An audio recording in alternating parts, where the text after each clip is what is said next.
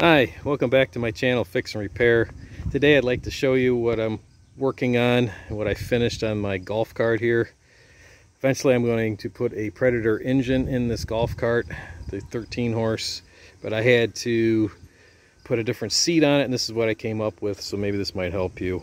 So the passenger seat I bought from the surplus center, and the other seat is actually a seat off of a stair lift for elderly people, and I acquired that for like 40 bucks. It's just like new. That's why I have matched seats on it, but I used the same handles as the original golf cart had, and I came up with, instead of using that bad plywood, I had 2 pieces of thin aluminum which I sandwiched together. And then I used the same hinges, and I marked them out, and I got them on there lined up real nice, so it works just like the old seat did on the golf cart. So I'll flip it up now. Definitely a little bit heavier. And then it rests on the steering wheel. And this is the inside of it here, and you can see I reused the hinges.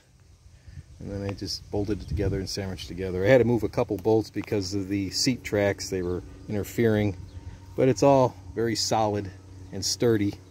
I also had to add a piece of channel aluminum to the back to give it some support, because for some reason when they designed this golf cart, this whole back end in here was all open.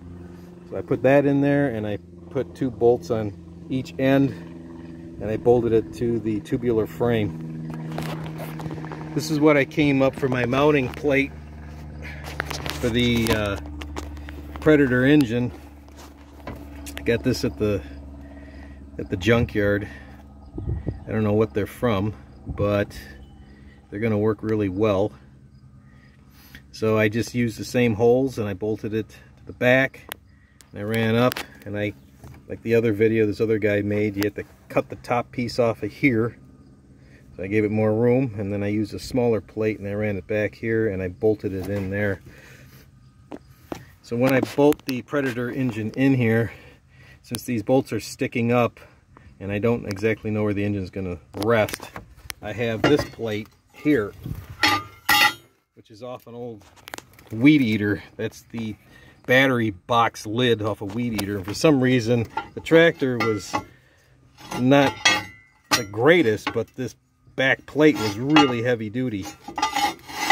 So my plan is that I'm going to make this fit in here and bolt this to this plate, and the engine, this size right here is the same size as the plate for the engine, and then I'm going to bolt the engine to that, so that way the heads of the bolts will be down underneath here, and then these bolt heads won't be affecting where the engine is placed, so I'll be able to slide it wherever I need it.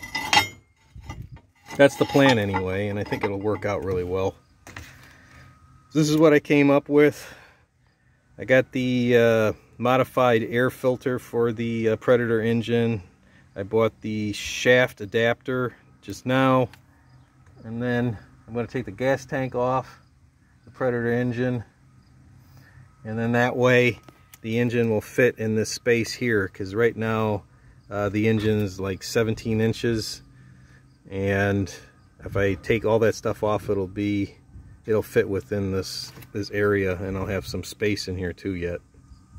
Okay, that way I don't have to adjust the seat up or down or whatever. I don't have to adjust it up.